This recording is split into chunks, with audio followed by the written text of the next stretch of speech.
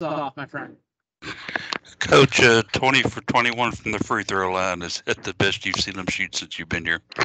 Well, I mean, I think it is. I couldn't tell you what in 16 years, what our best free throw percentage has been, but that's definitely as close as you can get. So, in some big ones, and we had to have them. Paul, do you have a follow up, or are you good? I'm good. Let's move it on to somebody with intelligence. Alexis, go ahead. Hey, Jeff, I just wanted to kind of see if you could speak to just the physicality of this game. It seemed like early on, there's a lot of bodies going up against bodies, and then later it seemed like they were calling fouls a little closer. Well, I actually thought the officiating was pretty good. I mean, I was pleased with it. It's I'm not sure I really got on them one time about a call that I thought was a foul that wasn't called. I thought they were consistent at both ends.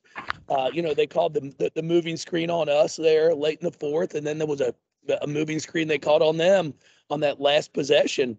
That was a big call, but I thought the consistency was there, and that's really all I care about. Alexis, you all set? I guess just one more. Just how big was Olivia tonight? She played late with 4 fouls, but to have a double-double, I think the last time I found was 2021. I think she had a double-double, or maybe she had one last year. But just talk about her game, especially on her birthday. Yeah, O played great. She battled. She had some moments there in the first half where she got a little frustrated. Thought she may have gotten fouled on a couple putbacks, and it wasn't called, but it was consistent. But then she continued to fight, continued to scrap, and that's what I love about her, is her willingness to just keep grinding. It's not always going to be pretty, but it's getting the end result, and that's what we were able to do today. We'll wrap up with Tyler. Tyler, go ahead. Jeff, I'm not sure I've ever heard you say that you didn't get on the officials during a game. I'm not sure if I believe you fully on that one or not. No, Tyler, and it's true. I mean, I'm trying to show a softer side. But I mean, you go on the road against a team that you played last year, took Tennessee to final minutes in the tournament, and pull out a 5-point win. What does like a game like this do for a team like y'all early in the season, getting that kind of a battle?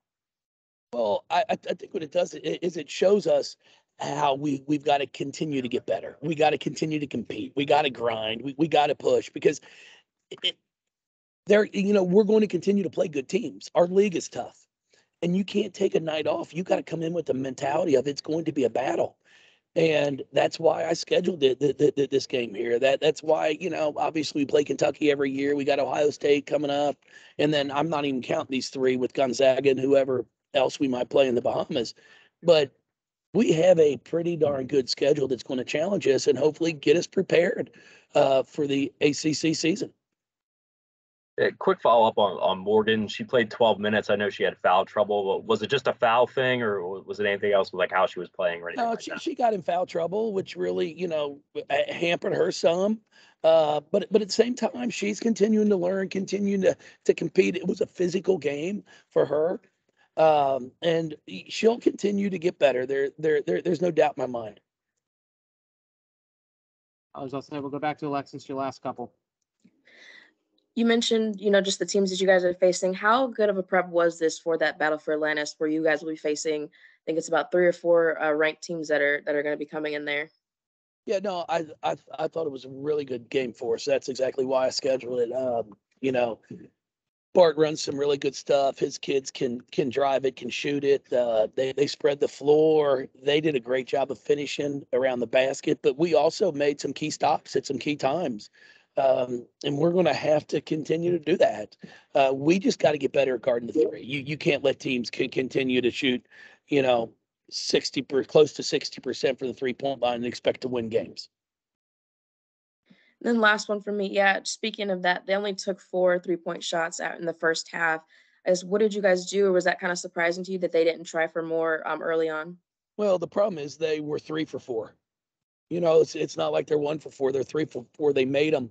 And then we got out of a defensive stance way too often and allowed them direct line drives to the basket, and they were just shooting layups. I mean, if you're getting layups, there's no sense to shoot threes.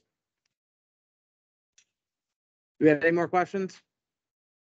Yeah, just one more, Jeff. It looked like Peyton had a really good read on that pass to the corner when Belmont was trying to get a tying three there.